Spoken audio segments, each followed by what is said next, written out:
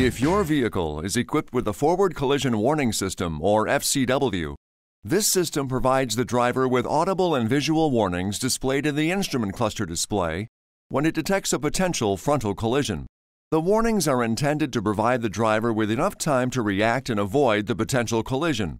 Forward Collision Warning monitors the information from the forward-looking sensor, as well as the electronic brake controller and wheel speed sensors to calculate a probable collision. When the system determines that a forward collision is probable, the driver will be provided with audible and visual warnings and may be provided with a brake jerk warning.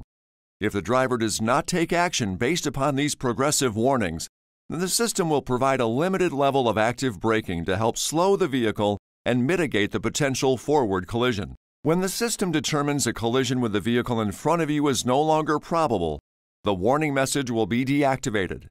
When entering or driving in a curve, the FCW alerts may be triggered on objects other than vehicles, such as guardrails or signposts, based on the course prediction. This is expected and a part of normal FCW activation and functionality. Now, Forward Collision Warning is not intended to avoid a collision on its own, nor can FCW detect every type of collision.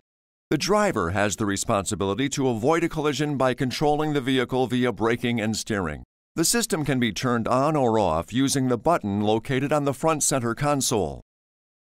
Please refer to the instruction manuals on the Owner's Information DVD or dodge.com/en/owners/manuals for complete details and other important safety information.